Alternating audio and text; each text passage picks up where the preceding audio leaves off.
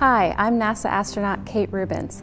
I lived on board the International Space Station for 115 days, together with my fellow Russian cosmonauts.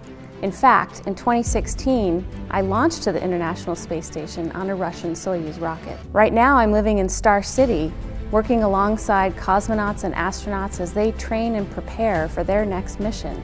And I'm really excited about the training for my future missions with our cosmonaut colleagues. So to celebrate 45 years of US-Russian partnership that began with the first Apollo-Soyuz docking, I'm proud to tell you that the US Embassy has just launched a youth exchange program called Apollo-Soyuz. This is an incredible example of what we can do when US and Russia are working in partnership and collaboration with each other.